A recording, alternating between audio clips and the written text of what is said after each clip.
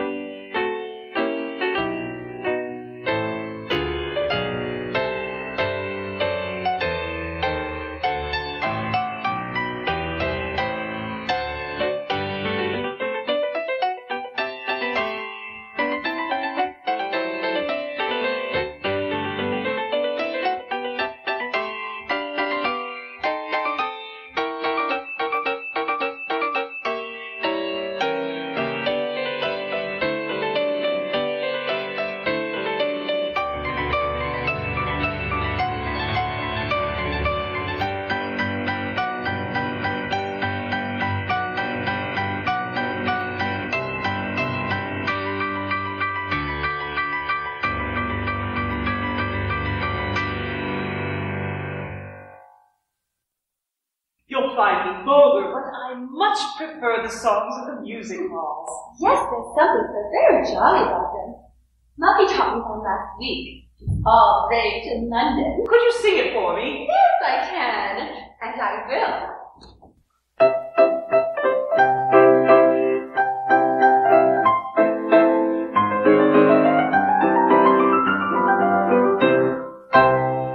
Some time ago I had a beau, and Charlie was his name. A smart young fellow, fond of show, who wished my hand to claim.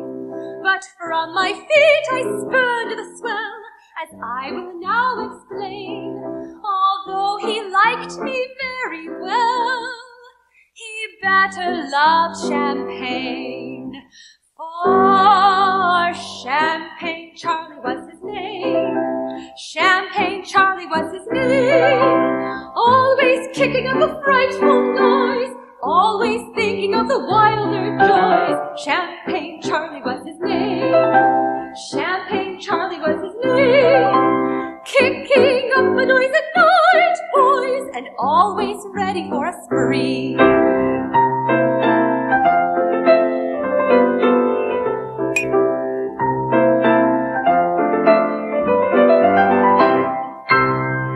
He was an artist in his way, drew herons, cranes, and storks. But for all that, he'd pass the day in simply drawing corks. Though he'd a palette for his paints, to use them he'd not deign, because he'd like some other saints a palette for champagne. For Champagne Charlie was his name, quaffing bubbly was his game, always kicking up a frightful noise, always thinking of the wilder joys. Champagne Charlie was his name, quaffing bubbly was his game, kicking up a noise at night, boys, and always ready for a spree. Had your father not provided for you so comfortably, I swear you could have made your living on the stage. I hope your husband, when you get one, will have an ear for music. Husband, pooh! I've seen too many unhappy marriages to fall into that trap. My dear Anabella, I have lived a lot longer than you have, and I've seen a great deal more of the world. Believe an experienced old woman when she says that for every one unhappy marriage, there are at least 100 happy ones. It's fast fashion of the day, my dear, to sneer at married life, and fast fashions are always wrong in principle. Those people who ridicule the idea of marriage do not realize how much they owe the institution. No girl who places a value upon her existence should turn up her nose at the institution to which she's indebted for it. I don't sneer at marriage in the abstract. I sneer at marriage with an old bachelor like Mr. Ellis D. Bachelor? Why, what in the world would a girl want to marry but a bachelor? I said old, Aunt. Old? A boy, 50 on the very outside. But as rich as he is, I do not press Mr. Ellis D upon you. Marry whomsoever you like, so that you do like him, but marry somebody. That's my advice to everyone. Marry somebody. Do you know, Aunt, I often wonder how it is that you, whose personal experiences of married life have certainly not been fortunate, should nevertheless be so enthusiastic a matchmaker. You say that 99 marriages out of 100 turn out happily. But certainly in your case... My dear, mine was the 100th. Someone's has to be the 100th. Bless me if I'm run over by a Pickford's van on Fleet Street. Is that any reason why you should never go east of Charing Cross? Nonsense. My marriage was a miserable one, and, well, my misfortunes have made me more keenly alive to the happiness I might have enjoyed had I married anybody else. Mr. Coodle was a bad man. A thorough scamp, my dear. And 3 weeks after we were married, he ran away, and I've neither seen nor heard of him since. So I've resumed my maiden name, and I've washed my hands of him forever. It was too bad of Aunt Salamanca to make such a man my guardian. I can't marry without his consent, and as he hasn't been seen for 20 years, I suppose I shall have to remain single all my life. Single? With £25,000? Nonsense, my dear. Why, all we have to do is tell the Lord Chancellor that Mr. Coodle, your guardian, is a bad character and has run away, and his lordship will adopt you on the spot. That's what he's paid for. But why do you object to Mr. D? He's a very wealthy man. But he's so old, Aunt, and so dreadfully rich. And such a terrible storyteller. You can't believe a word he says. I don't pretend to be a Scotland Yard detective. But then, on the other hand, I'm not the Royal Regiment of Marines. Well, there is Mr. Churchmouse. He's poor enough, not conscious, and he doesn't tell any stories. But he's so terribly shy, Aunt. He couldn't be more nervous than speaking to me if I were both Houses of Parliament rolled into one. I have my faults, but I'm not the House of Commons. But all that will wear off, my dear. Look at him when he plays in amateur performances. He's as self-possessed as possible, then.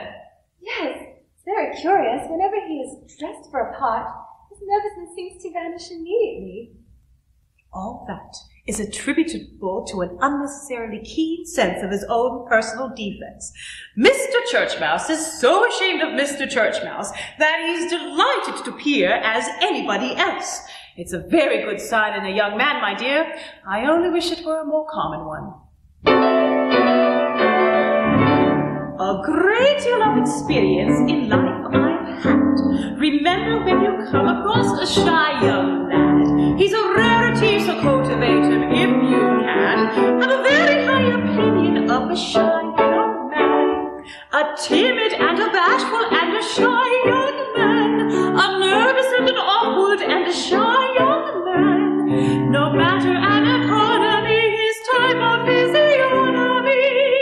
A very, very, very, very shy young man.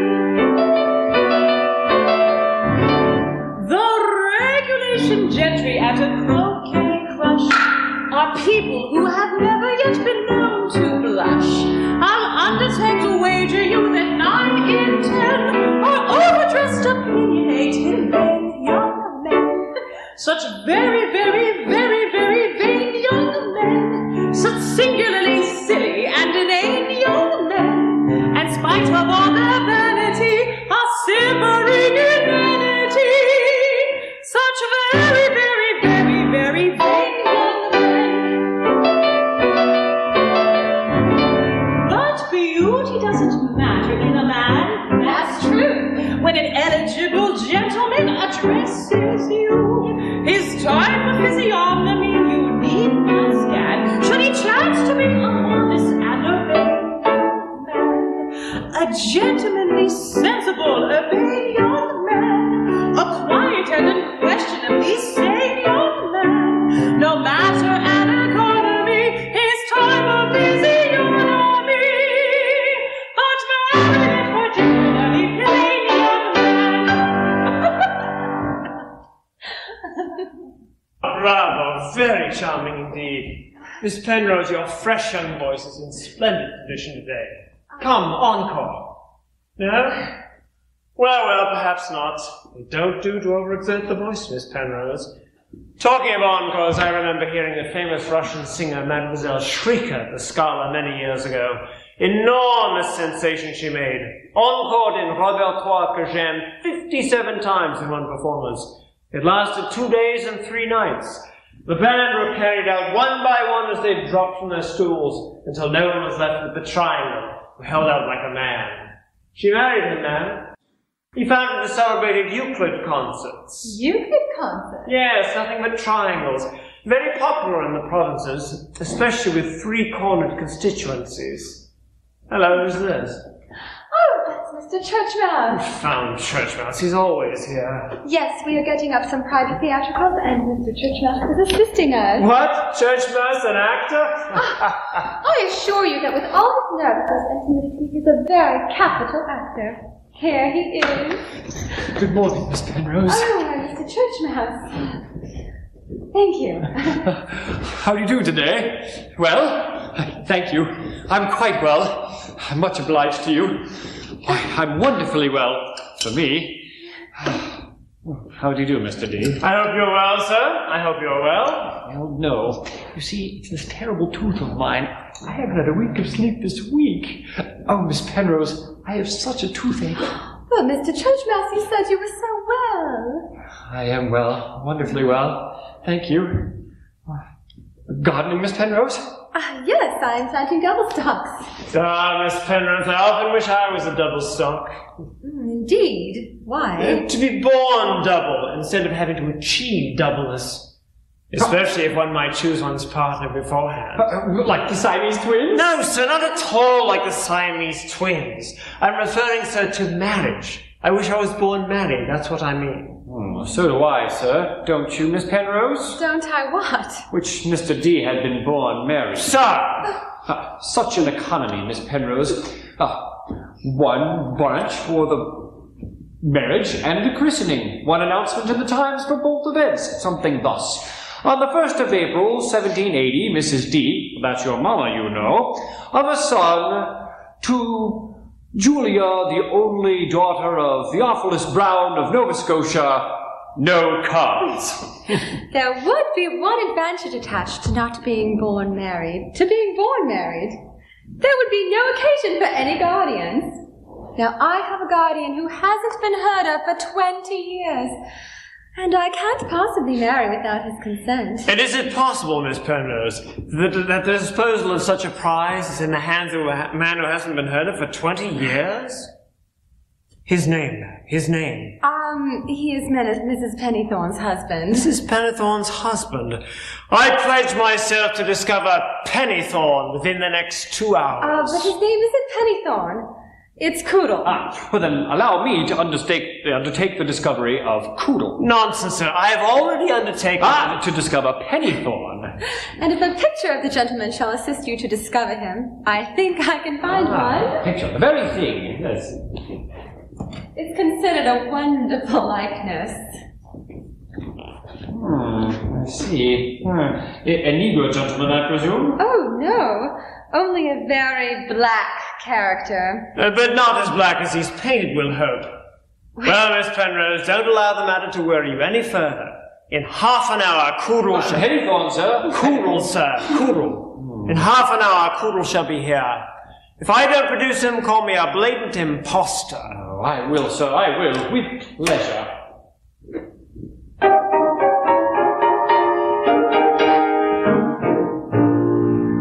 From this pretty bower hence I depart instanter. If I don't earn our hence, beat him in a canter.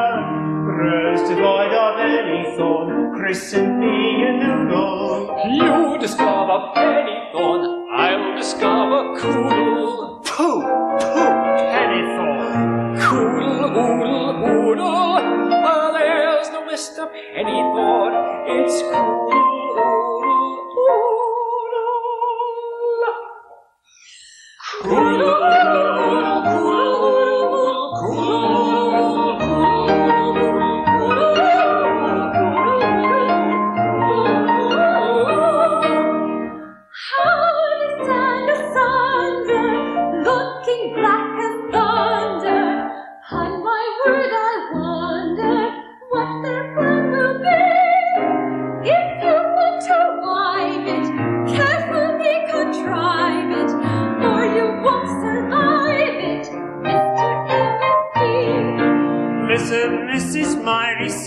Take a man a brisk, take a suit of clothes complete, take a wig and whisker, take a calming voice, of course, heralding a noodle. Dish it up with any sauce and call it Mr. Cool.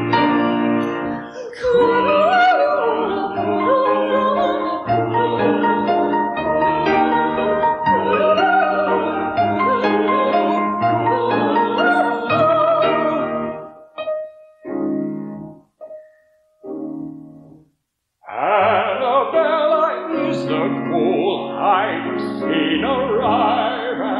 But I dare not tell a soul, this is strictly private. and succeed, then the girl I would will soon be mine indeed, giving me my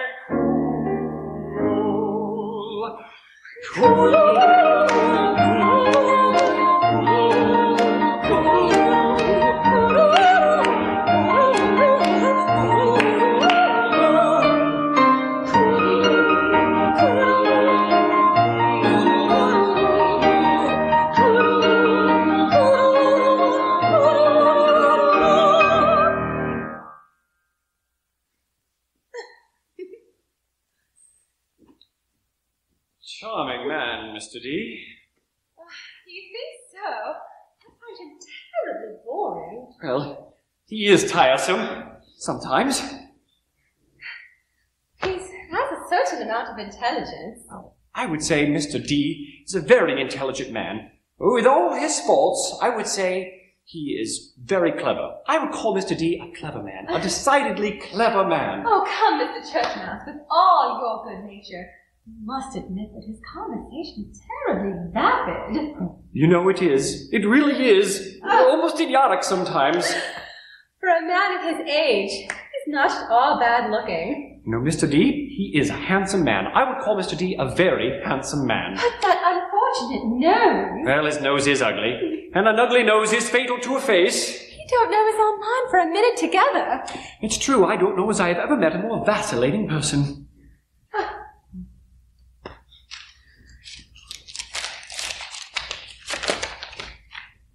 What are you looking at, Mr. Churchmouse? Oh, it's my list. Your list? My program. Your program? Yes, whenever I'm going on to make calls, I create a list of subjects of conversations. Oh. That way I may never be at a loss. May I look at it? Oh, certainly. The Return of Jews to Palestine, Doctrines of Confucius, Manhood Suffrage, New Rule for Finding the Parallax of Fixed Stars, the Talmud, Good Cure for Corns. Yes, these are all subjects on which I feel very strongly indeed. Between you and me, Miss Penrose, this is the secret to my reputation for being an agreeable rattle. These are the only subjects on which I may be said to have thoroughly made up my mind. Well, Miss Penrose, I must be off. Oh, but Aunt will be here directly. Oh, yes, I wanted to see her about those theatricals, but I'm supposed to be to Papa Thomas half a mile away by now. But I haven't a moment to lose. Good morning, Miss Penrose. Good morning.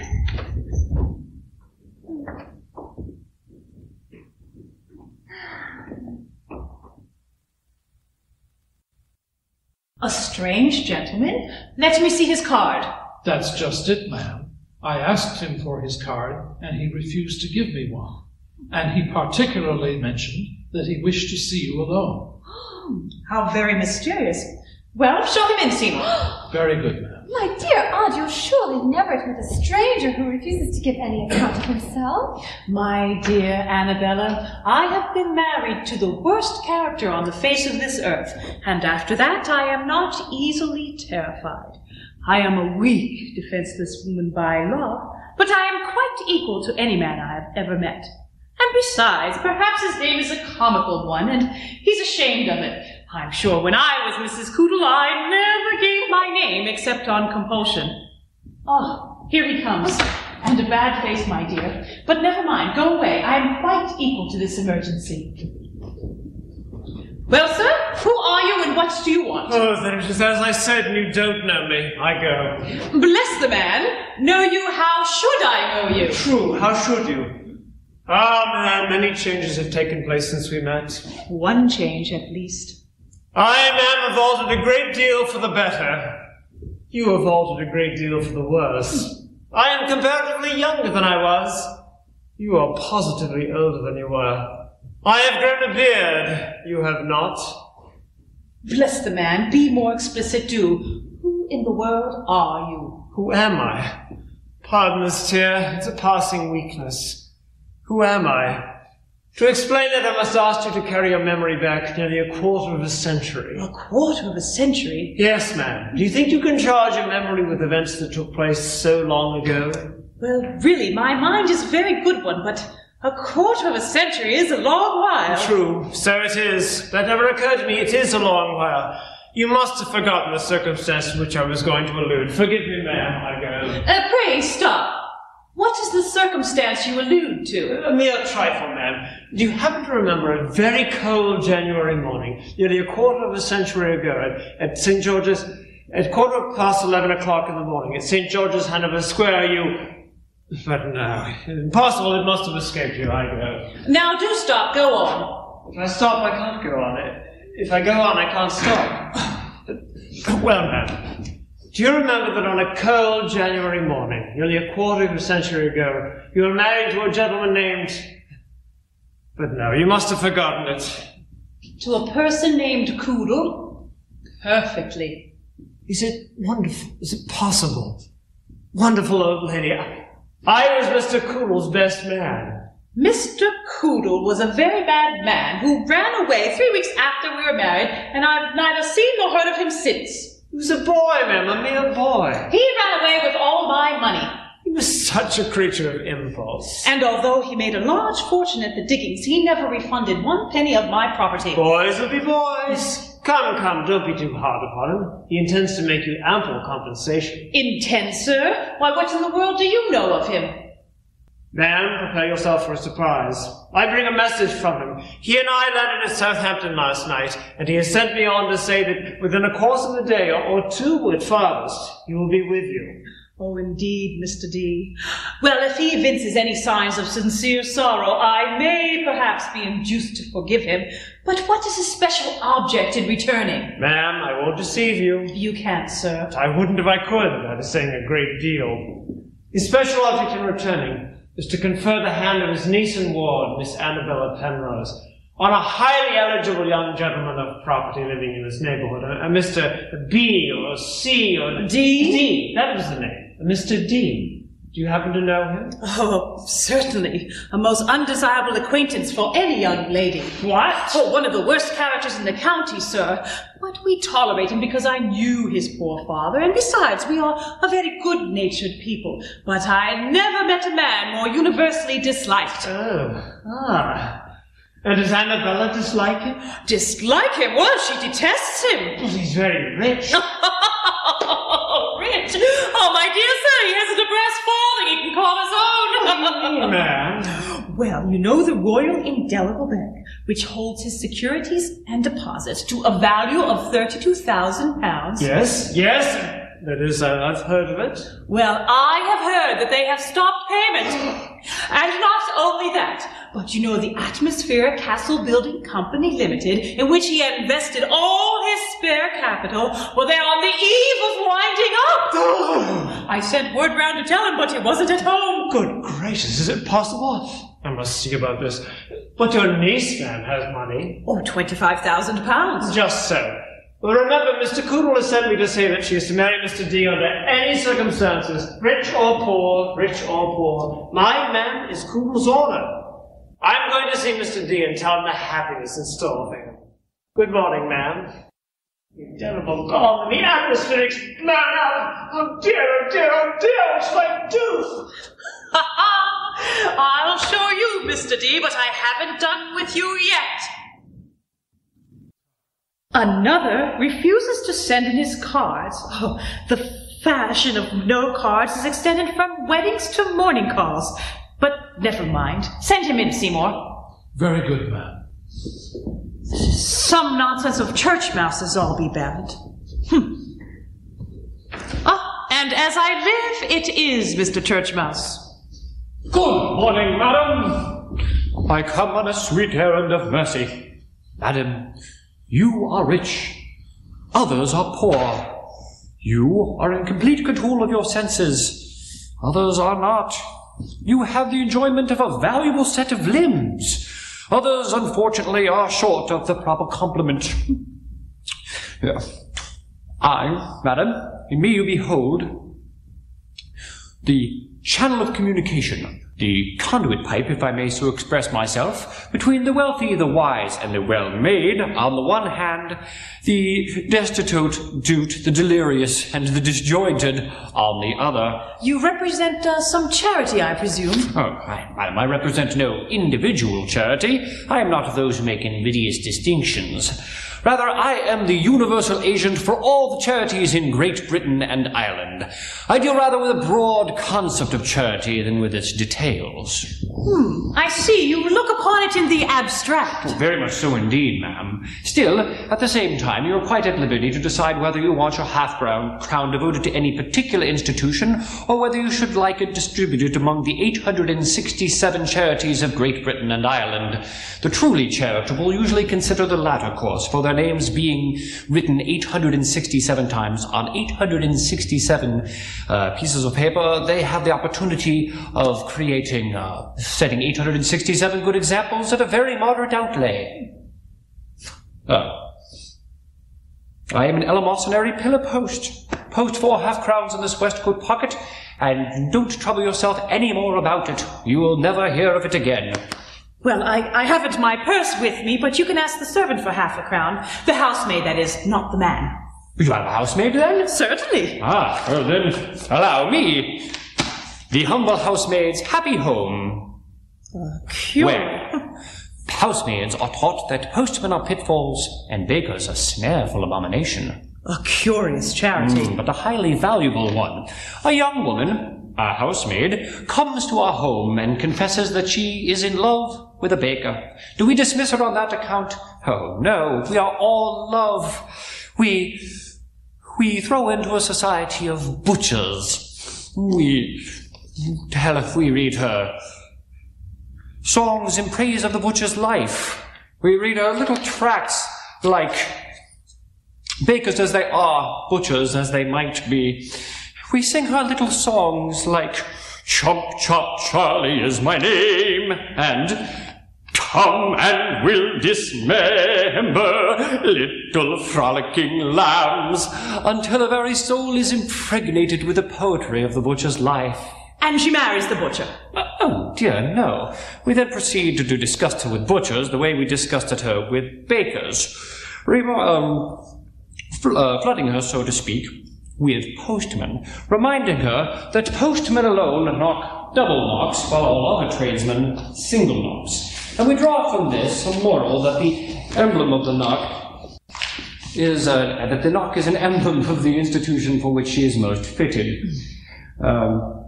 After flooding her with postmen, we then turn on a supply of grocers, grocers, men, policemen, and milkmen, showing her the shallowness of each class of suitor in turn, and leading to the stock moral of our establishment that all men are vanity. Your name, madam, that I may emblazon it on the 867 charities that I have the honor to represent.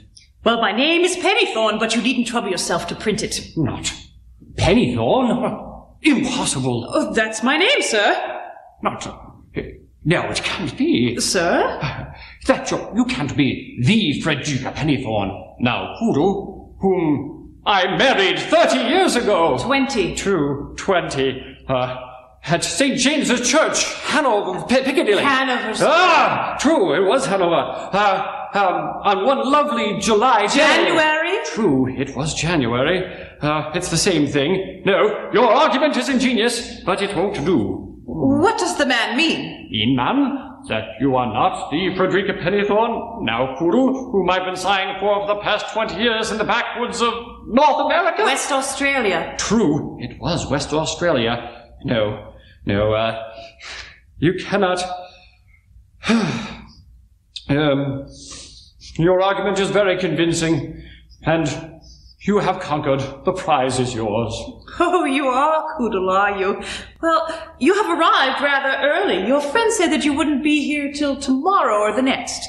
My friend said that? Oh, yes. He brought your message. He brought my message? Oh, this is extremely awkward. Yes, he just left, and he'll be back directly. Oh dear. Your message was hardly necessary, for Mr. Coodle has arrived. Oh, Coodle's arrived, has he? Yes, this is Mr. Coodle, and I shall go fetch Anabella so that he and she can fight it out. How do you do, Coodle? How do you do? I hope you gave my message. Oh, yes, I gave your message. I hope you gave it word for word. Oh, yes, word for word. It's of particular importance that it be given word for word. It might help me a bit if I knew what the message was. Sir, this is not a time for ceremony. Are you or are you not Mr. Coodle? I must brazen it out. Oh, yes, I am Mr. Coodle. Are you sure you are Mr. Coodle? Sure? Why, one can never be sure of anything.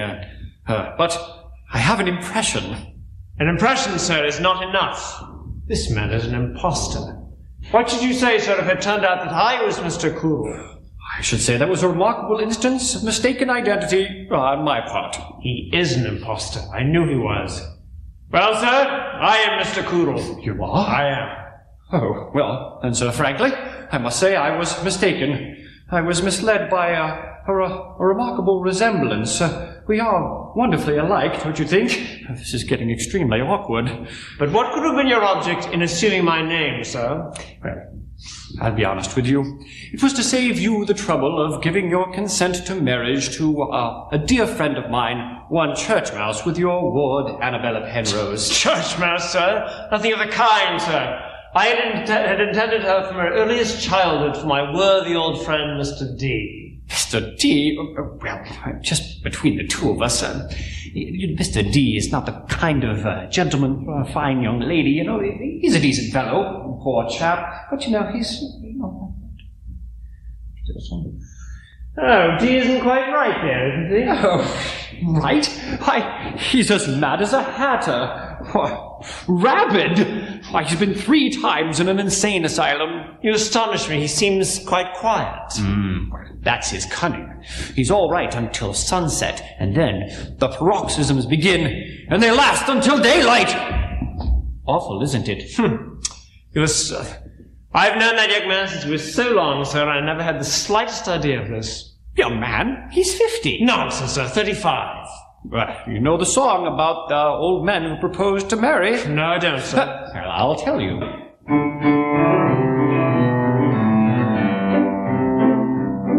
An elderly person, a prophet by trade, with whips and quips on withered old lips, he married a young and a beautiful maid, this shocking old maid, no rather decayed, married a young and a beautiful maid. Of all his acquaintances, bidden and bad, with loud hijinks and underbred winks, none thought they'd a family have, but they had a singular lad who drove him half mad, for he turned out a horribly fast little cad. For when he was born, he astonished all by, with a, oh dear me, did ever you see, he'd a weed in his mouth and a glass in his eye, his hat all awry, an octagon tie, and a miniature glass in his eye.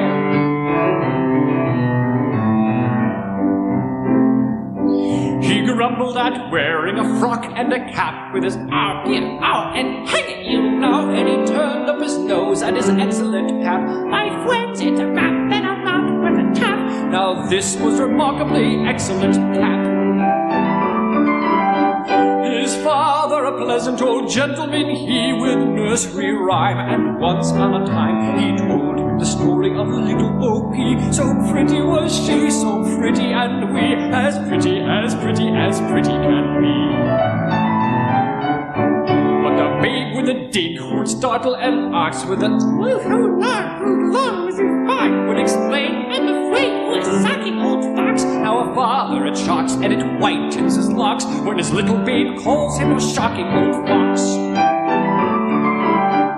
He early determined to marry and wife, for better or worse, with his elderly nurse. The poor little babe didn't live to contrive, his health didn't thrive, no longer alive, he died an enfeebled old dotard at 5. Now elderly men of the bachelor crew, with wrinkled hose and spectacled nose. Don't marry at all, you may take it as true.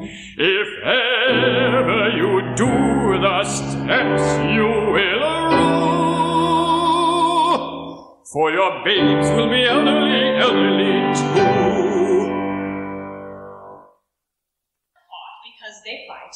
A couple of dog kennels shall do for the tiger, and you can hang the boa constrictors on the umbrella stand in the hall. Howdy do? How do you? Don't know me, do you? Take off your hat. That's really mad. Take off your hat. You are in the presence of royalty. Of royalty? Yes, I am the Queen of Babbity Boobledore. Oh, my geography's rather shaky. Benighted, you have no idea where it is. It's an island off the Indian archipelago. I hope you found the climate agreeable, ma'am. Very. Then why leave it? I have come to cultivate amicable relations with Great Britain, and as a first step I have called upon my dear friends Mr. and Mrs. Coodle. Ah, but they are not amicable relations. They haven't spoken in 20 years. No matter, sir. My people are in a very unhappy condition. Oh, I can quite believe that. The dawn of civilization has not yet been broken upon them, and I have undertaken to tame them. They couldn't be in better hands. But may I ask, are you a native? No, I am a native of Great Britain, I'm ashamed to say. The feeling is mutual, ma'am, I'm sure. 20 years ago, I was wrecked on the island. Their queen had just died, and the selection of a successor was being carried on by competitive examination. It was a question of physical strength, and I won. Congratulations, ma'am. Don't be ridiculous. They elected me their queen. Benighted ignorance. Some people never know when they are well off. Benighted? You're right there. You have no idea of the depths of ignorance into which my unhappy people is plunged. They have positively no sense of propriety. Listen, and I'll tell you all about it.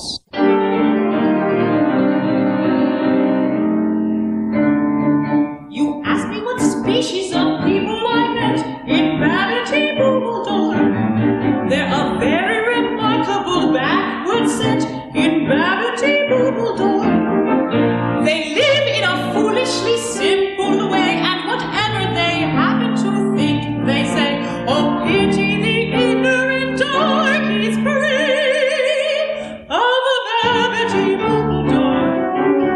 Babbity Boobledore.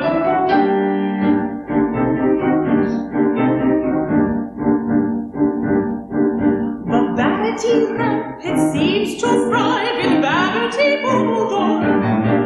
The ignorant savages rise at 5 in Babbity Boobledore.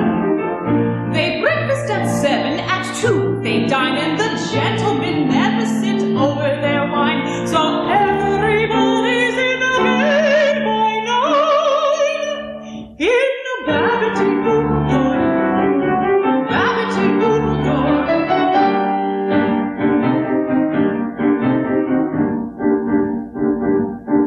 The girls on the island are pretty and fair in Babbity Boobledore, but they never attempt to color their hair in Babbity Boobledore. They're horribly wanting in matters of taste. They haven't a notion of jewels or paste, and as for their figures, there isn't a waist in the Babbity Boobledore. Babbity Boobledore.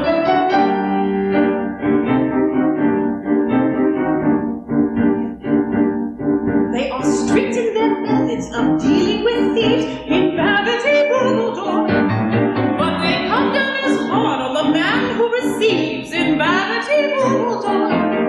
When they know that a thief in a singular clime is planning a robbery coming in time, they take him before and not after the crime in the Babbity Boobledore. Babbity Boobledore.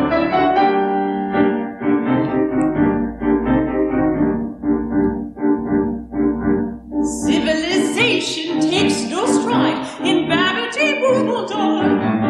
There's nothing like self-respect or pride in Babbity Boobledore. They've little regard for money or birth, unless it's allied to genuine worth. There isn't another domain on earth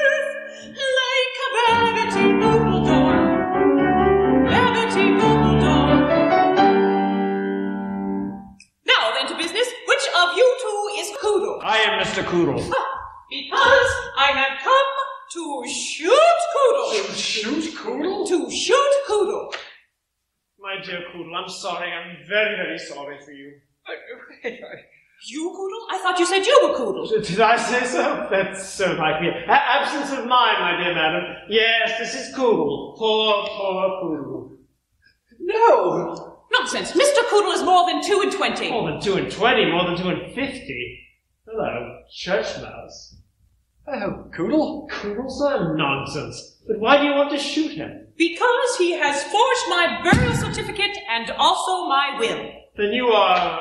Salamanca Trombone! Now go along, you're dead. Am I? No, I apologize! Then Anabella Penrose hasn't £25,000. Not 25,000 pence. Poor little thing. How young she looks.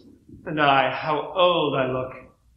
It would be too bad, after all, to graft such a tender young rosebud on such a tough old oak as I. No, I'll be magnanimous.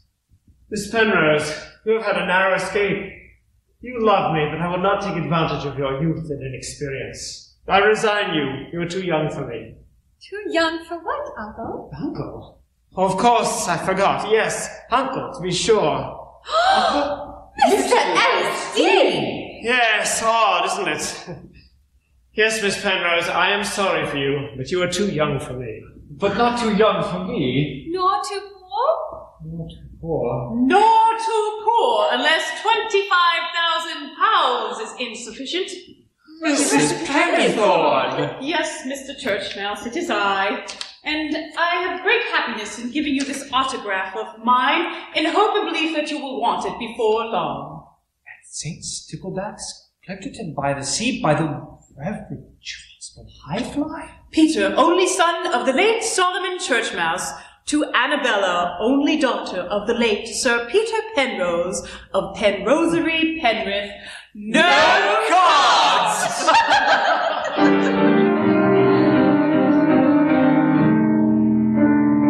Believe me, as far as with me it remains, you'll never see Coodle more. Never see Coodle more. I vow under penalty, penance and pains, you'll never see Coodle more. Never see Coodle more. Our Coodle and I, we could never agree. Let that be our lesson to each of the three. Take warning, my dear Anabella, from me. I'll never see Coodle more. Never see Coodle more. Never see Coodle more. How Coodle and she, they could never agree. Let that be a lesson to each of us three.